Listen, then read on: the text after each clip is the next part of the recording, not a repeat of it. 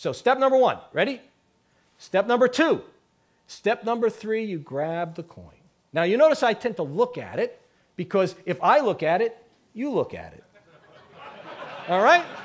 Okay? All right, so let's do it together. Let's do it together. Ready? Ready? 1, 2, 3. You're good. You're good. Good, good. That's good. Go on. Get the thumb underneath. Put the thumb underneath. Okay, all right. Can I have your attention, please?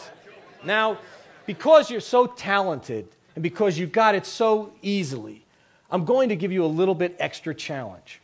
Okay, what I'd like you to do right now is to think of a passion, something that you really enjoy doing, and well, something that you can publicly share with us. A passion. So, and let us know what that passion is. What's a passion that something you really like doing? Travel. Okay, traveling. That's a good one. Golf. Golf. Oh, okay.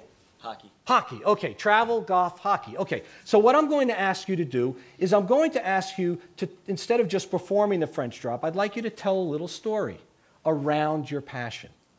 So I was playing golf, and I was in a deep sand trap, and I couldn't see the green. All I could see was like the top of the flag up there. So I hit my shot. It looked great. It looked like it was going, right at the flag. And I walked up, and I look on the green, and there's no ball. I'm like, oh. And I look at my caddy, and he's raking the trap, so he didn't see it either. So I'm looking. I'm like, oh, there's only one place it could be, right? It's got to be in the hole, right?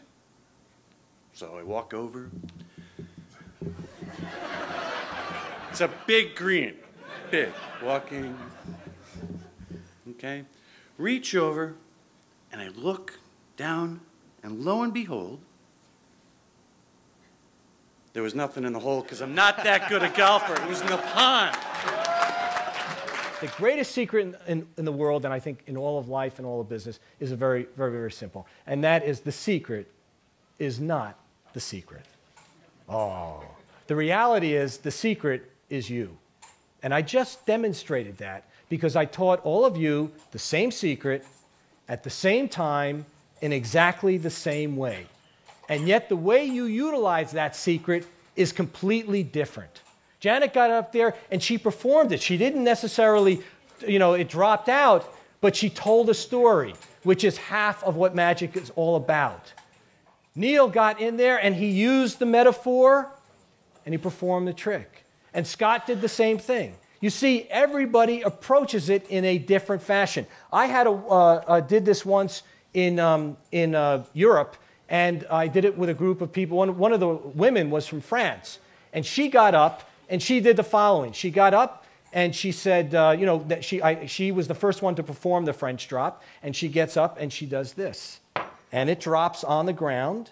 And so there's a pause, and I get up and I say, "You can do it again." And she says, no, I performed the French drop. So what she did is she took something special of her and she applied it that made the magic work. And so what I've identified is that there are three things that really determine your own magic. Your magic that you produce every day, the results in business, the magic you might have with your family or your friends. And let me share those three things with you. You see, I believe it's not about the secret, it's about your passion, your strengths, and your values.